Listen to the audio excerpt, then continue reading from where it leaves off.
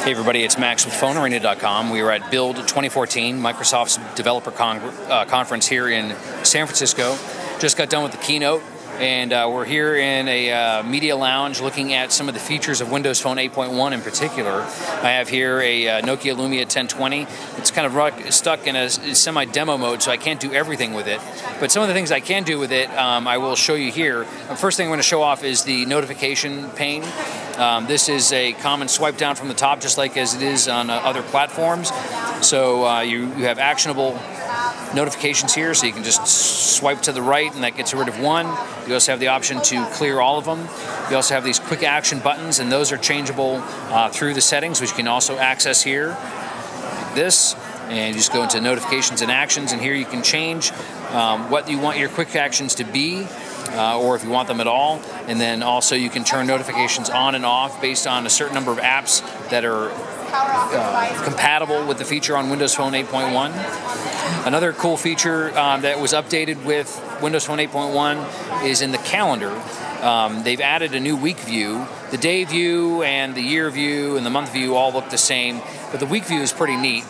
Viewing by the week, it shows you the whole week, starting Monday through whatever, as well as an overview of the whole month. If you select a certain day, you are given an overview of that whole day. You can even scroll within the activities that's scheduled for that day. You can swipe week by week, even 2 or 3 weeks in the future, and still look at all of your activity that's on your calendar. And then there's also the new feature about the transparent tiles, and how you can embed a picture as part of the background image. That's not only a background image for the device, but it's also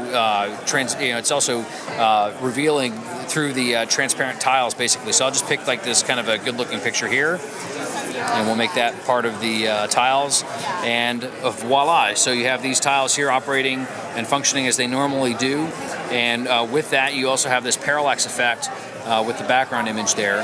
But this is the Nokia Lumia 1020, so this device is not quite a year old, but it is running arguably the previous generation chipset and hardware in there, and the operation and motion is fluid and smooth, just as we've come to expect from Windows Phone in general. So that's a quick heads up and a quick overview of some of the new features coming to Windows Phone 8.1. A lot of it is stuff that we've seen coming through leaks out there, but it's official and it's definitely coming to the platform. We'll start seeing it roll out commercially later, possibly this month, definitely this summer over time, but we got to wait for the carriers to go through their stuff. So if you've got a legacy device, look for it sometime this summer, and or if you can't wait, then you can pick up with the new Lumia 635, which will be released this summer also. So you're kind of stuck waiting until this summer. Anyway, we'll have more about Windows Phone 8.1, more about Windows in general, and more from Microsoft Build 2014 here in San Francisco. Keep checking back with us here at PhoneArena.com.